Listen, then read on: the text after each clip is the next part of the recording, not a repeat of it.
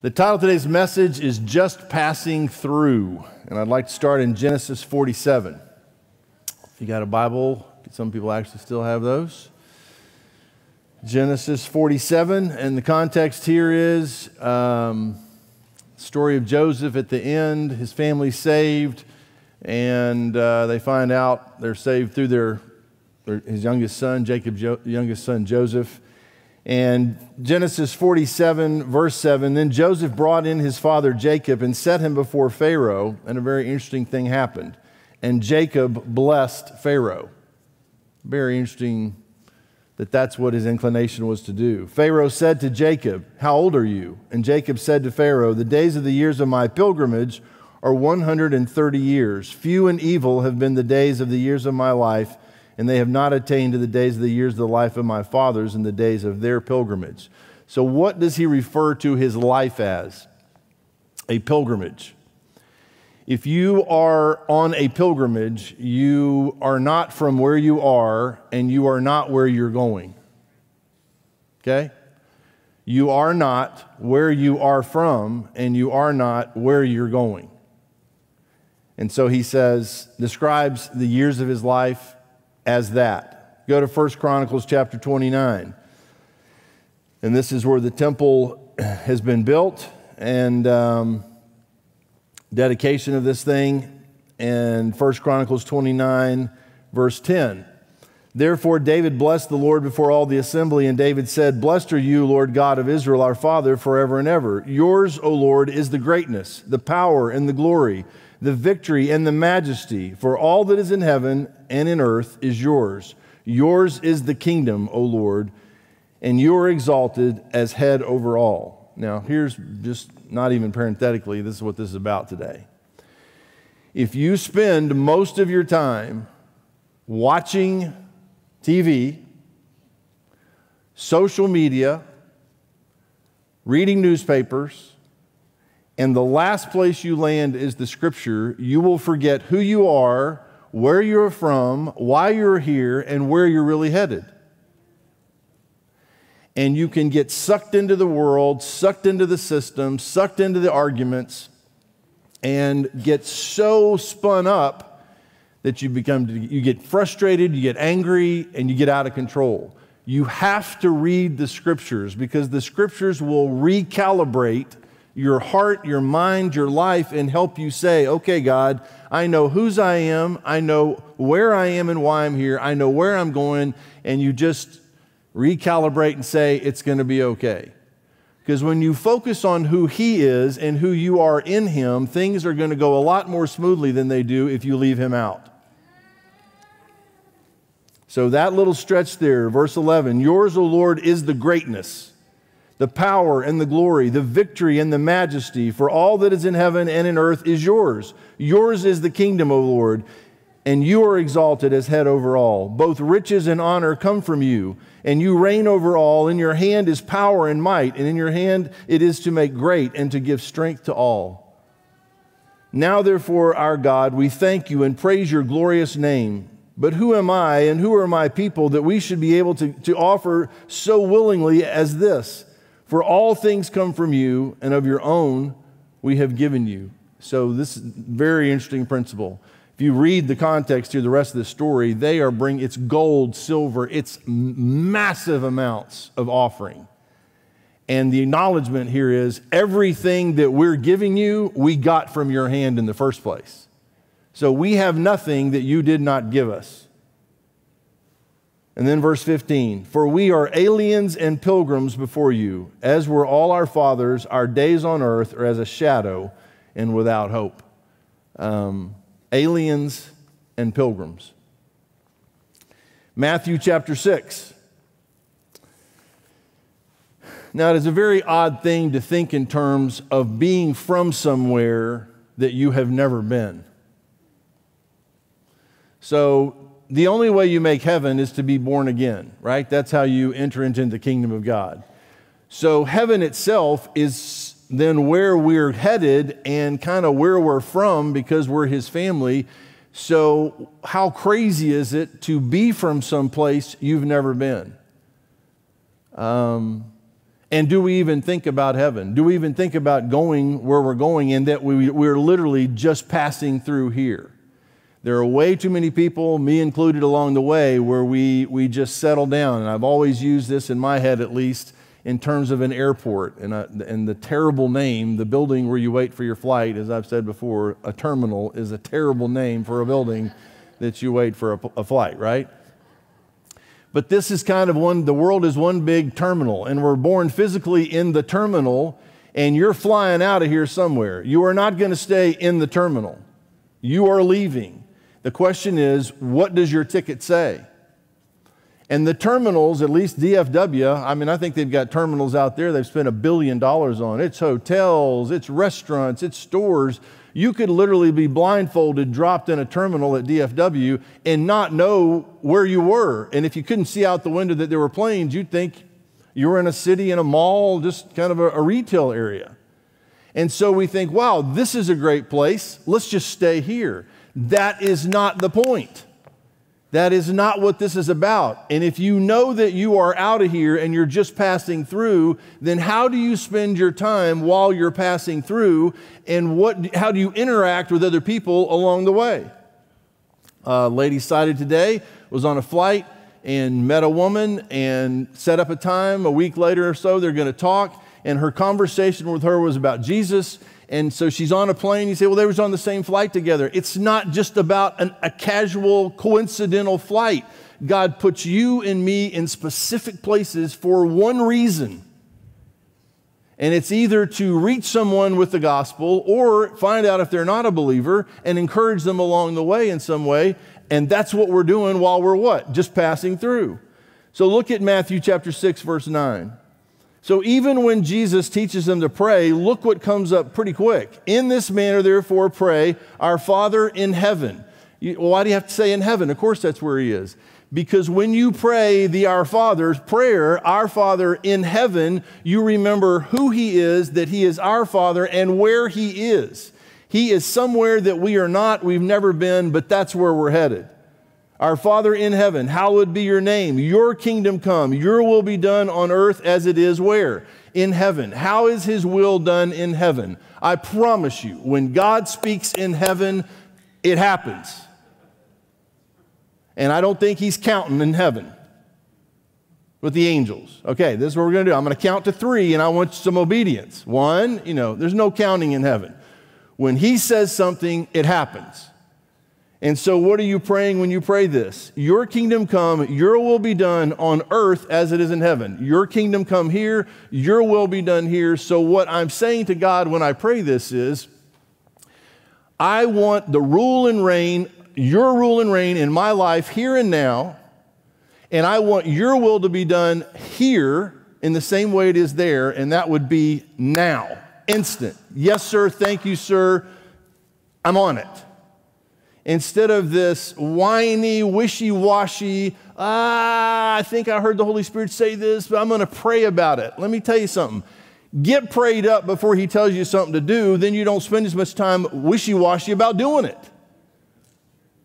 What do you got to pray about when God tells you to do something? Oh, I'm going to make sure. If you're walking and talking with Jesus, when you hear his voice, you're going to know it's him, and then you do it.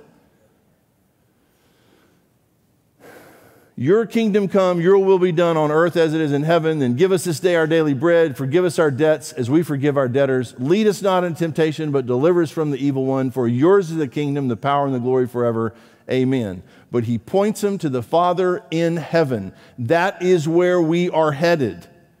And if you lose sight of that, and you lose sight of the hope of that and the promise of that, you can get bogged down here and spend all of your time looking around and overwhelmed and, oh my gosh, we're not going to make it. It's the end of the world, which is coming, by the way, but it's not the end of my world.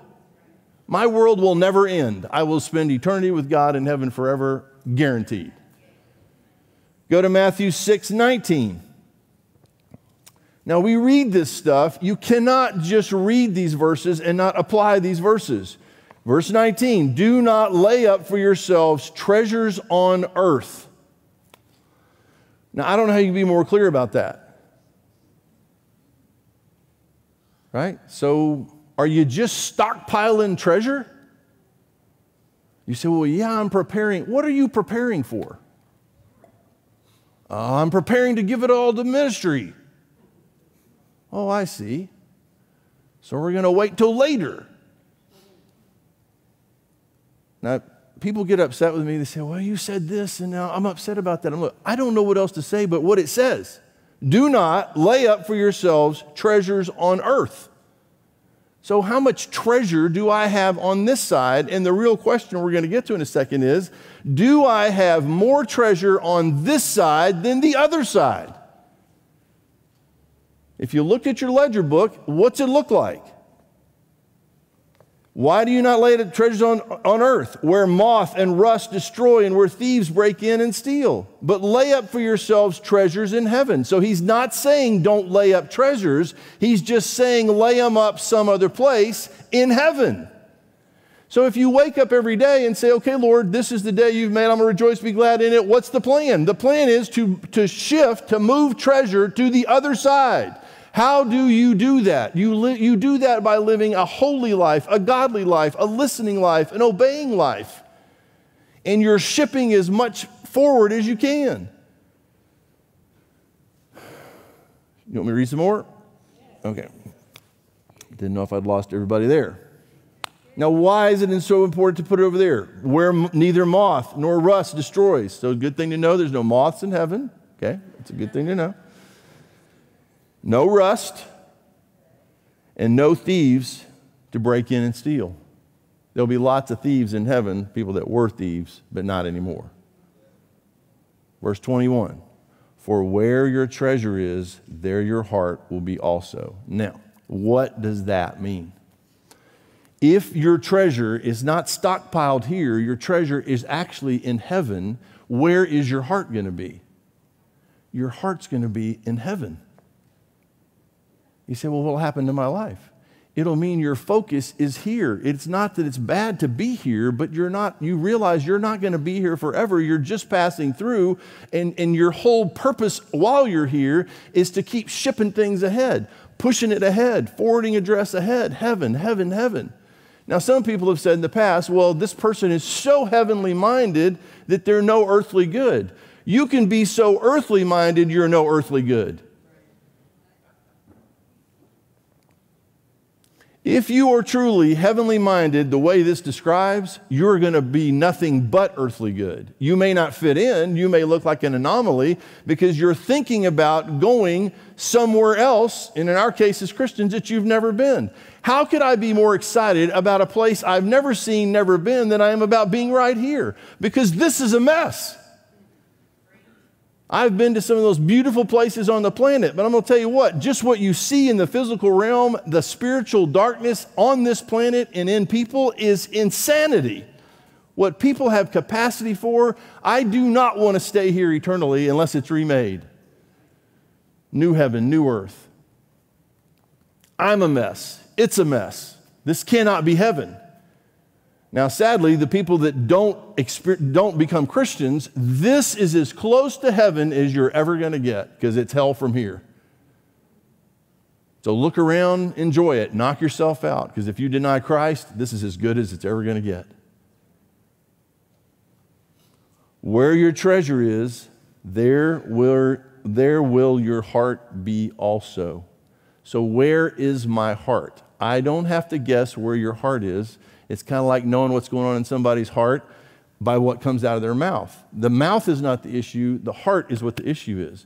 So where your treasure is, that's where your heart is. So if I watch your life and you watch my life, would someone say his heart is in heaven because it looks like that's where he's shipping all his treasure, her treasure?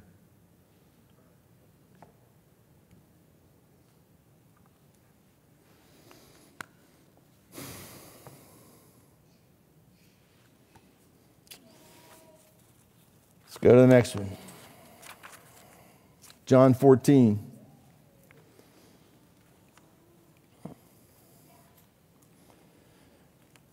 John 14, verse 1. So in the context of not being here, Jesus came from heaven, comes here, born of a virgin, lives a sinless life, dies on a cross, buried, raised from the dead, goes back to heaven. Before he goes back, John 14:1, let not your heart be troubled. You believe in God, believe also in me. In my Father's house are many mansions, or the word means dwelling places. If it were not so, I would have told you.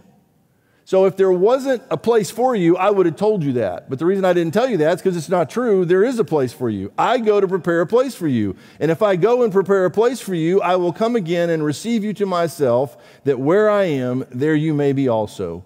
And where I go, you know, and the way you know. Now, I don't know about you. This is just kind of a thing with me. Every once in a while, my wife, Rebecca, will tell you this. I go online and look up crazy ranches and crazy houses. And I've mentioned this before the other day. The thing that is so interesting about all those houses is no matter if it's 50,000 square feet, however big and majestic and opulent it is, all the toilets are the same size. I'm just throwing that in again because I think it's fascinating. There ain't no king size, love seat, mega toilet, right? Because they're just toilets.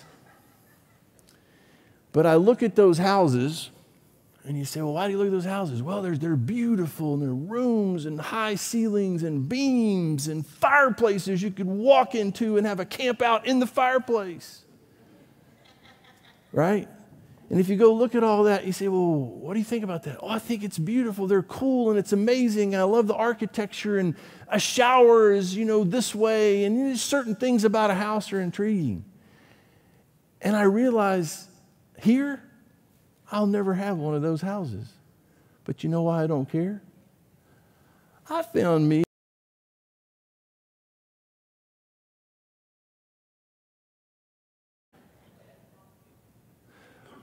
who knows me and has gone ahead and is building me a house. Right? Now you say, well, how big will it be? I don't know.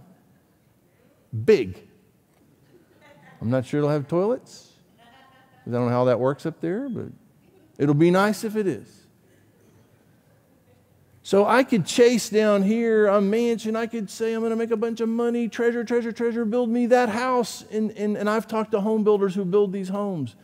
50,000 square foot homes, parking garages underground, theaters, just everything you can come up with. And how many of these builders tell me that's not always, but too many times, someone gets that house built, they move in, and it almost destroys their family. Because they thought it would be a home, and it turned out just to be a house. And a house can never make a home unless you have a family, unless you have something going on other than a building around you. In the same way that I'm not against church buildings, but be careful when your church building is fancier than your church.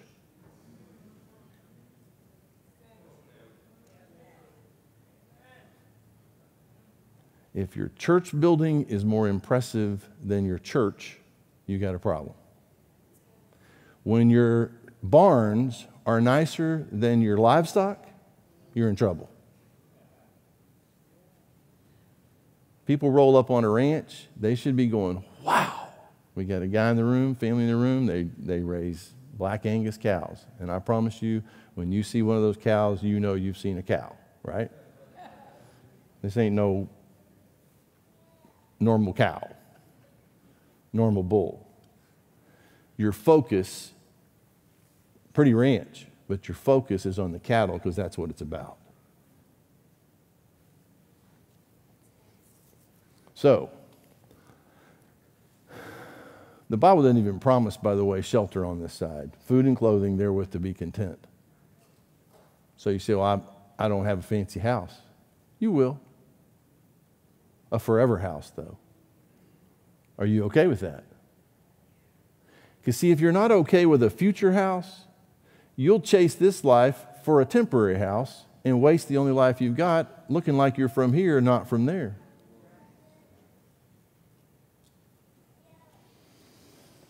Okay, probably enough on that point. No, let's finish that.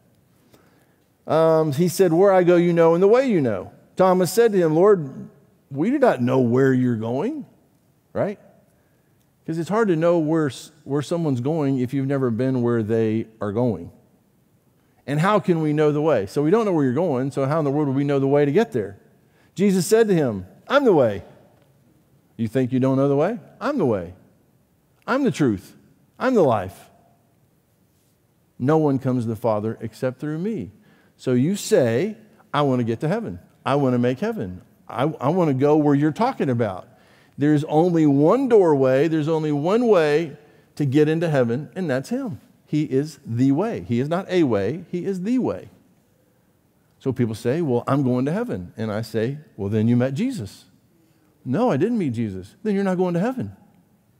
Well, what do you mean? That sounds too narrow. I'm not making this up. He said it. Well, all roads lead to God, and you're exactly right. Only one road leads to heaven, and that's Jesus.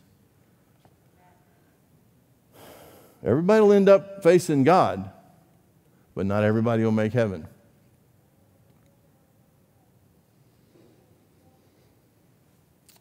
1 Corinthians chapter 2. Now, I'm about to read you this, but unless God does something, the Holy Spirit does something, I've read it, and I still have no idea. I got a glimpse, but I have no idea what this means, truly. 1 Corinthians 2, verse 9. But as it is written, and he's quoting from the Old Testament, I'm not going to go read it over there. And this is what it says. Eye has not seen, nor ear heard, nor have entered into the heart of man the things which God has prepared for those who love him. But God has revealed them to us through his Spirit, for the Spirit searches all things, yea, the deep things of God. So what is he talking about? Whatever it is, what has he just said it is? It's something that no eye has ever seen. It's something that no ear has ever heard or heard of, nor have entered into the heart of man. Nobody's seen it, heard it, has not even contemplated in their heart what? The things which God has prepared for those who love him. So, I've seen some beautiful places. I've slept in some comfortable beds. I've, been, whatever you can do down here, there's a certain amount of, there's just a limit to where you can go and what you can do. So if you say, hey, let's go to this really nice place. My idea of camping, for instance, is a Prevost motorhome that takes us to the hotel where we're staying. Now I got a witness back there, right? That is my idea of camping. Now, I understand that may not be your idea of camping. I have no desire to go out in the woods where there is no toilet except the one we make. I don't want to smell bad. I don't want to be sticky. I could do it if I had to for Jesus, but he's about the only one I'm doing this for, right? So I'd rather spend one night in a great place than 10 nights in a hole, right? So I'll go one night, one place. But if I come up with the fanciest place I can come up with, a presidential suite somewhere in some hotel, somebody's house, my book says that eye has not seen. So whatever I've seen, whatever you've seen, wherever you've been, you've not seen this. And whatever you've heard about, you've not heard about this. And whatever you've imagined, the wildest thing you can come up with, not even entered into the heart of man. What? The things that God has prepared for those that love him. So there is no way that there's going to be anything on this side going to do what the other side is going to accomplish. So what do you do in the meantime? And it is mean sometimes. You go, well, my life sucks. They turn my water off. They turn my electricity off. There's holes in the roof, blah, blah, blah. What do you come up with? Stop focusing on your dump here and start focusing on your home there. And say, you know what, Lord, I can deal with this. It's not going to be much longer anyway. So I thank you. I trust you. I don't live here. I'm not from here. So here's what should be happening. Someone should meet me or you, and maybe they start out with this question. They say, hey, where are you from? And really what they were going to ask is, you're not from around here, are you? Because something is so different that they really don't even need to ask, where are you from? They already know you're not from around here. You're not from around here, are you? And they pick up on that. So what's the answer? You say, no, I'm not. I was born here, but I'm not from here. Now, how can that be possible? Because I'm from somewhere else. Well, how'd that happen? I got born somewhere else. So you see, I was born here, that's where I'm from. Okay, you get born a second time, you're born there. Your new home. And sooner or later, if all that's true, someone's going to pick up on that you're not from here primarily, you're from somewhere else. Just the way you talk, the things you talk about, the joy, the peace, all the stuff that's described in Scripture. Like, dude, you look like you're from another planet. You got problems, you got health issues, you got financial challenges, you got all kind of things going on, and yet you have joy. It's like your plane never comes down below the clouds. You're up there like all you have is sunshine, even though it's raining everywhere. You're not from here, are you? No, I'm just passing through. And sooner or later, this is what ought to be happening. Someone will look at you and say, take me with you. Will you take me with you? Because where you seem to be headed and who you are is nothing like who I am, because I'm only from here and I've only got here. If you think you're getting out, take me with you. How many people are you taking with you? Even trying to take with you?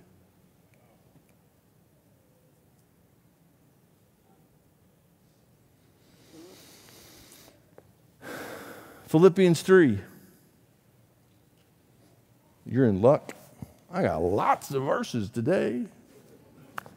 He's going to run out. Oh, no. I'm not going to run out. Philippians 3. Look at it right here in Scripture. Verse 17. Brethren, join in following my example and note those who so walk as you have us for a pattern. So Paul's telling this church at Philippi, join in following my example. Watch me. Note those who so walk. Find other people who are doing the same thing as you have us for a pattern. So find people that can be a pattern. You say, well, Paul's gone. Look what he wrote. And who did we leave behind? Discipleship is supposed to leave behind people that you can follow. So find someone you go, that guy's going where I want to go. He's going the same place I'm going. I'm going to figure out how to get there and do what he's doing by following that person, that pattern. For many walk, of whom I have told you often, and now tell you even weeping, that they are the enemies of the cross of Christ, whose end is destruction, whose God is their belly, and whose glory is in their shame. And look at how they operate, who set their mind on earthly things. For our citizenship is in heaven, from which we also eagerly await for the Savior, the Lord Jesus Christ, who will transform our lowly body that it may be conformed to his glorious body, according to the working by which he is able even to subdue all things to himself. Set your mind not on earthly things. Our citizenship is in heaven, from which we also eagerly wait for the Savior. Now, I cannot tell you that I do this 100%. The older I get, the more this is true, and the more I walk with him, the more this is true. It ought to be kind of like this. You go to sleep at night, and you say, okay, Lord, I'm going to sleep. I pray protection, whatever you pray, my dreams, whatever, I'm going to sleep. And I know there's a chance that I may go to sleep and wake up in heaven. And if that's what's coming, I'll see you in a minute. Good night. And you go to sleep. And then you wake up and you go, oh my gosh, I didn't die. He didn't come back. So I got another day. But what if he comes back today? One of the great examples of this, and the way this will go down a little bit, is somewhere, Instagram, somewhere, they got these little stories about a mom teaching school at home, and her son's been deployed in the military. And what happens? She is eagerly awaiting his return. And she thinks it's going to be soon, and then he surprises her. And they're rolling tape, and she screams and hugs his neck, and he surprises her, and everything. It's on the news. People just blow it up. Why? Because it's what she's been waiting for, and there's nothing going to happen bigger than her son or daughter coming home from deployment. Now, is that how I'm living? I wake up and I go, Lord, okay, I'm still here. I get it. There must be work to be done today, treasure I've got to transfer. So you know it sucks down here. You've been here, you have the T-shirt, everything that goes with it. You know, right? This may not be a good day, but it's a day that you've made, and I'm clearly here. But I'm telling you, I would trade any day. Better is one day in your courts than thousands elsewhere. So I'll do what you've told me to do. I've read the scriptures. I'll follow you. I'll trust you. I'll obey you. But I'm telling you, if you want to come back today, I'm ready. And I eagerly await that. Eagerly await that. Now you say, well, I don't feel that way. Then you, like me, have found cares of this world, deceitfulness of riches, some other distraction that is a bigger deal than him.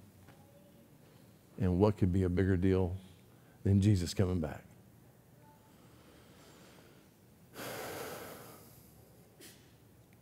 I went on the State Department website, and I figured out that since I'm a dual nationality person here in heaven, I found my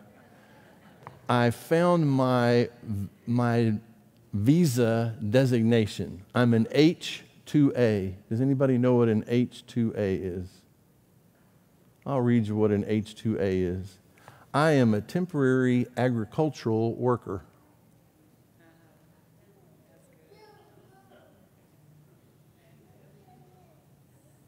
I'm here to sow the seeds of the gospel.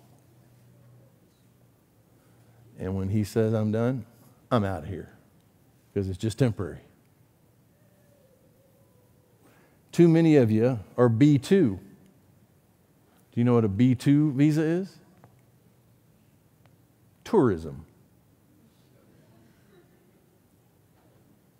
You think you're here on vacation. And we wonder why we don't set our minds on things above. Interesting thing with all the immigration stuff, you know, you can build a wall and stop drug trafficking, all those political things. But if you watch the state of Texas, especially the southern border, for a very long time, there's a very interesting thing that happens.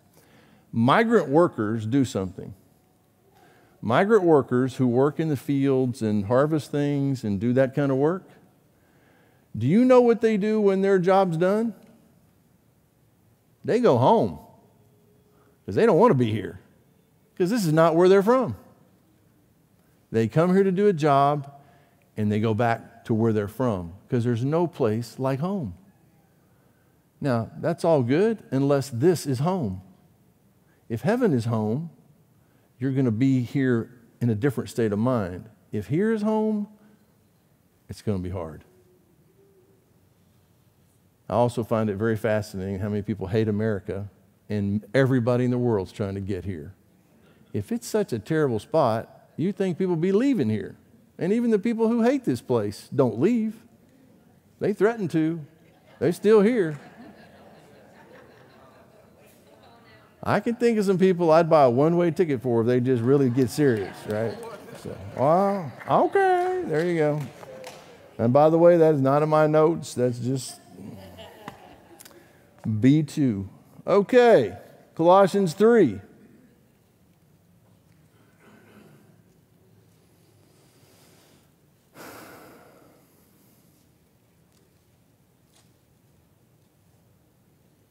Colossians 3:1. If then you were raised with Christ, okay? So that would make you a Christian. Seek those things which are above, where Christ is, sitting at the right hand of God. Set your mind on things above, not on things on the earth. For you died, and your life is hidden with Christ in God. When Christ, who is our life, appears, then you also will appear with him in glory. So now you say, well, I'm a business person. What are you saying? Your business is a way to fund your life and fuel ministry. If it's not about laying up treasures down here, then you're saying, okay, God gifted me to do what I do. If you're a business person and you know how to make money, he's gifted you to do what you do. But what are you doing with that gift? If all you think about is business, all you think about is what you're doing to make money and what you're going to buy and all those things, you're capped.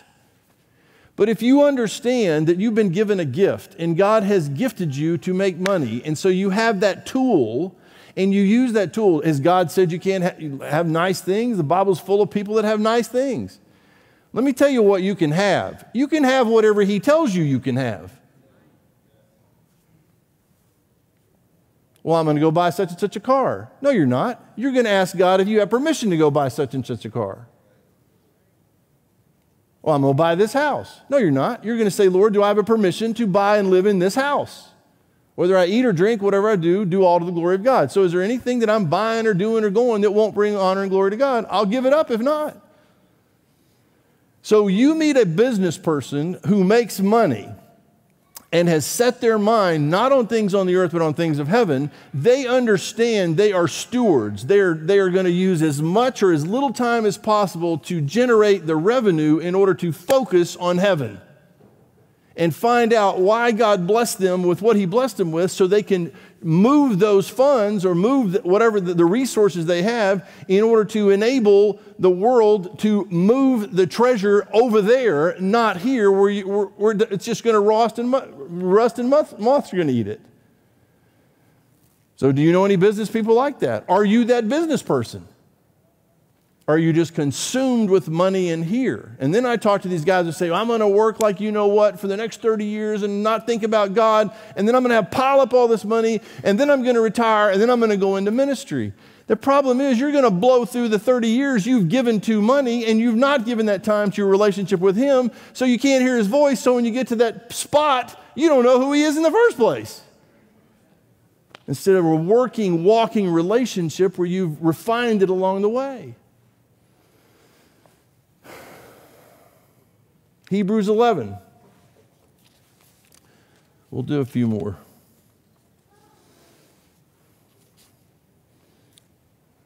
Hebrews 11.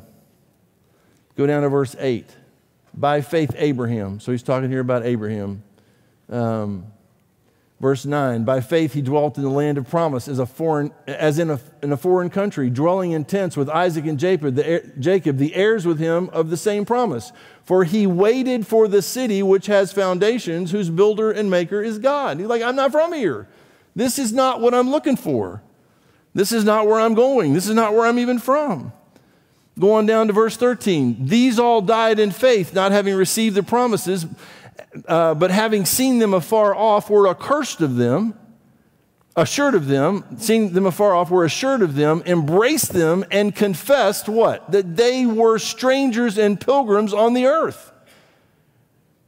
For those who say such things declare plainly that they seek a homeland.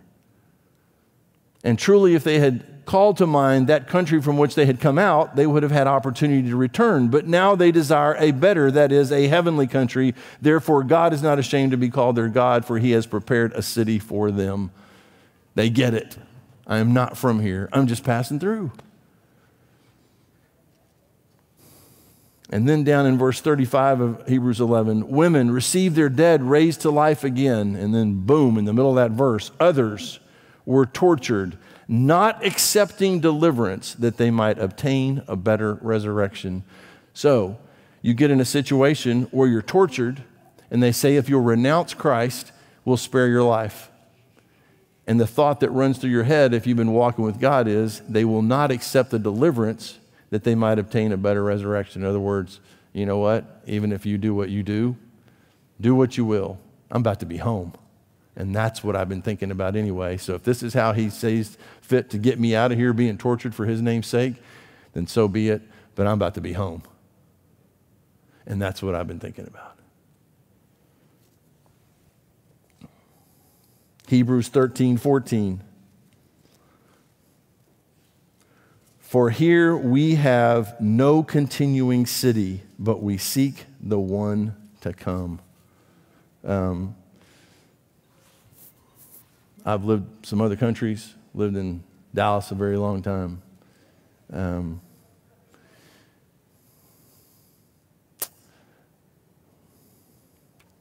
It's a great town.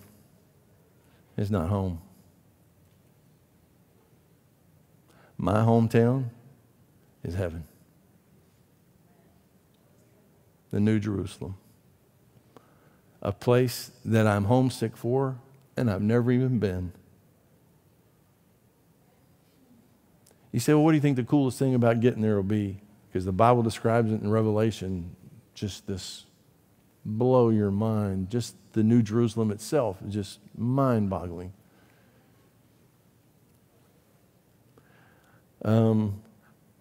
My dad had a big brother who was preparing to be a medical missionary, was in college, got cancer, and died. Never met my uncle. Looking forward to seeing my uncle that I've never met. Looking forward to seeing my grandfather. Looking forward to seeing my mom, my dad.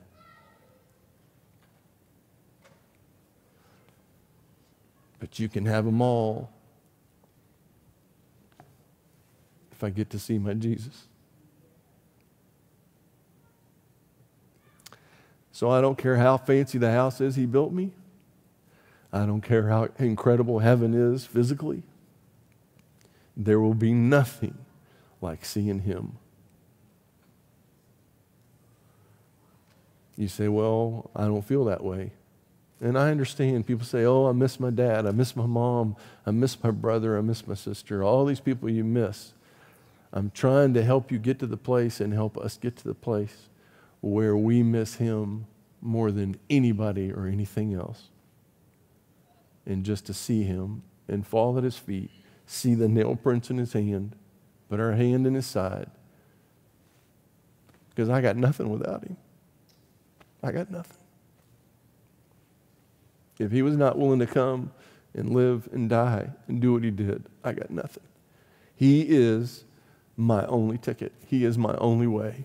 He is my only truth. My notes just fell on the ground. I may have saved you like a whole 20 minutes right there.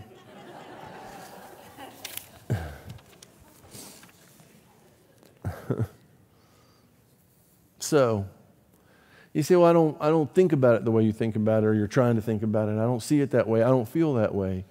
Maybe you don't today. What I'm encouraging you to do is think about it and say, okay, Lord, why do I not feel that way? What have I gotten so attached to? Why have I got more treasure here than there? What steps am I willing to take?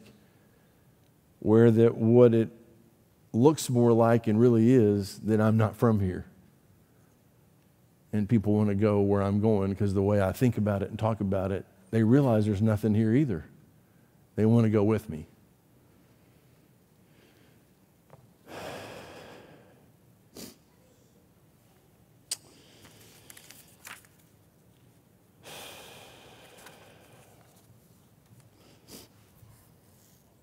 First Peter 1. Let me just read you a couple of things here and then we'll shut her down.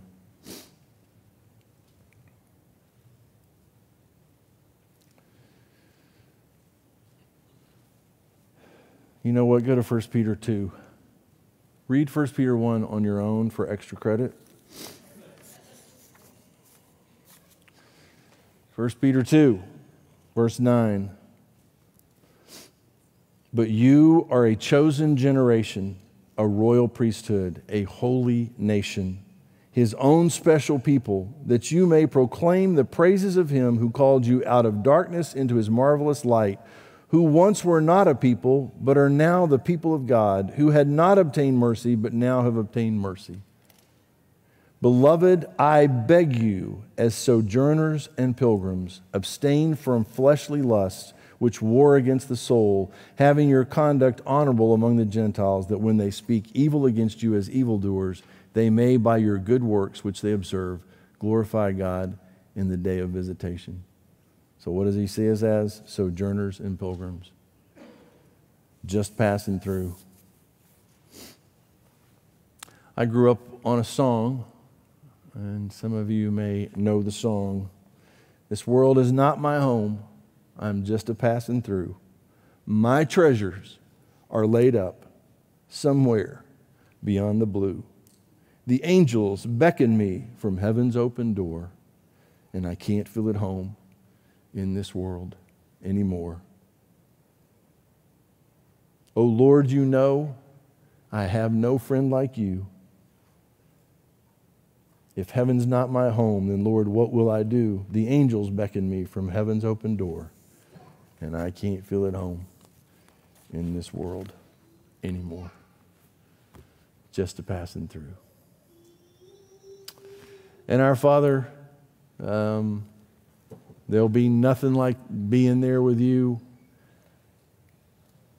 but obviously we're still here. And there's a reason for us being here. For many people, Lord, the reason they're still alive is you've been merciful. And you've called their name. You've sent people their way. People have shared the gospel, told them that you love them, that there's the promise of eternal life if they would just receive the gift of eternal life. And up to now, they've said no. But today, something has changed. They have sensed you tugging on their heart and giving them faith to believe. And they would say, God, I know that I'm a sinner